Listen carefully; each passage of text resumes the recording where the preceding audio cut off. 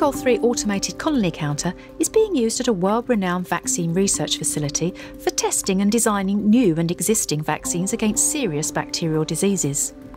One of the ways scientists there test the efficacy of vaccines is to mix serum from vaccinated participants with bacteria in an SBA assay.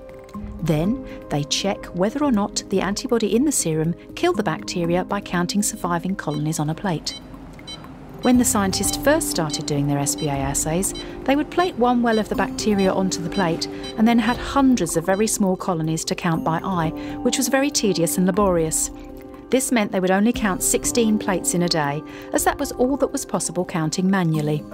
To increase the amount of work they could do in a day, the scientists decided to automate their colony counting. They contacted their main collaborator, who gave them a personal recommendation for the Protocol 3. They were also attracted to the idea of having a colony counter that could work with a variety of plate layouts and protocols all in one system.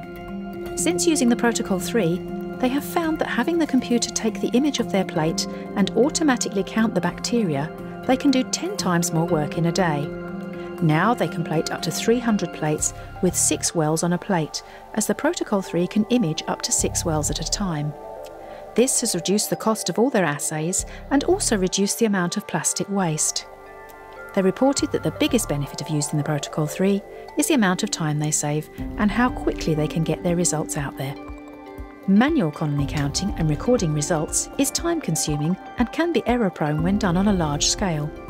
The work being done at the vaccine research facility shows that the Protocol 3 automated colony counter is an intelligent choice for scientists that want to speed up their vaccine testing.